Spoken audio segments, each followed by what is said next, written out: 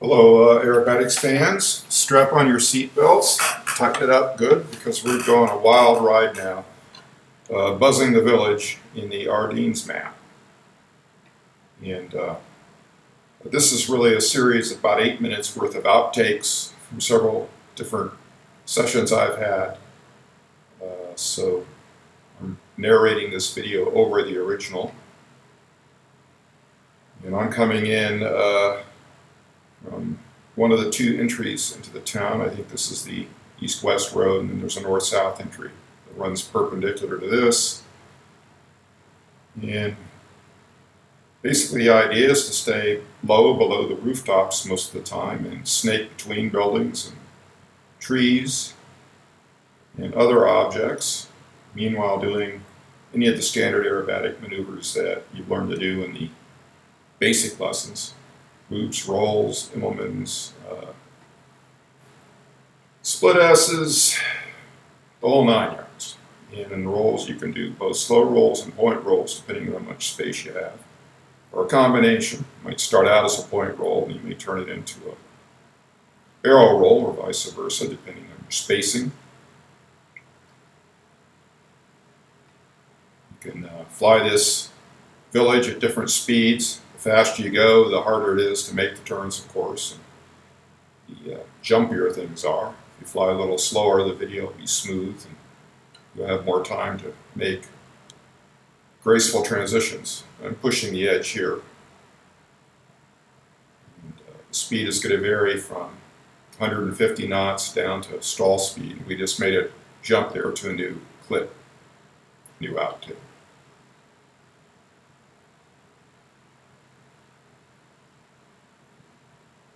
I guess I should have a warning for this video if you are prone to motion sickness. Of course, if you were, you probably wouldn't be a Storm Raiders pilot, but if you're prone to motion sickness, this can get you a little queasy because there's a lot of turning and twisting and a lot of upside down stuff. So people that get disoriented easily find this a bit challenging to watch for an extended period. Second nature to me. And notice that I'm using some rudder kicks there to keep the plane centered. You can bank to achieve that effect, but when you're in a narrow, tight fit like that, it's better to use the rudder. You should keep the wings level while you adjust the nose position. Get it centered for you in a gap. Sometimes making a turn, you need a little extra rudder just to speed the turn up, steepen it up, and make a tight 90-degree turn.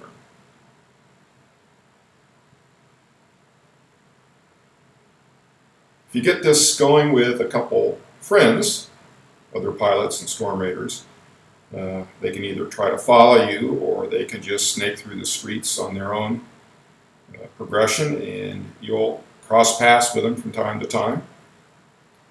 Another thing you can do is pull up over the roof like this and then come back down between two different houses and jump into a new clip here.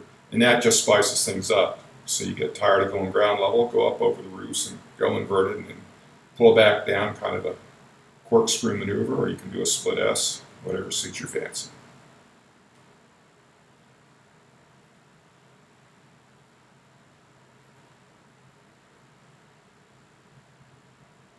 Yep.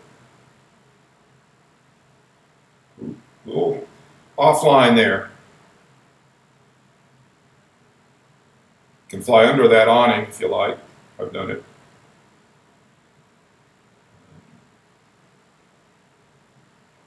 We're at the outer edge of the village now. We're re-entering the heart of it. The steeple is a nice reference point to keep oriented. And there's a lot of complexity to this village if you want to fly at all. There are these inner what do you call them?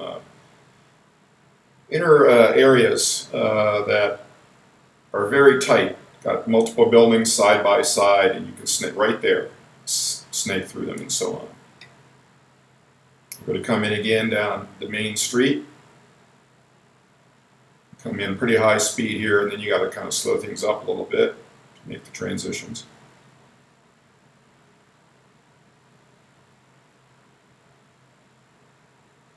You can fly through the branches of trees. If you hit the trunk, you'll crash. So that's just a heads up.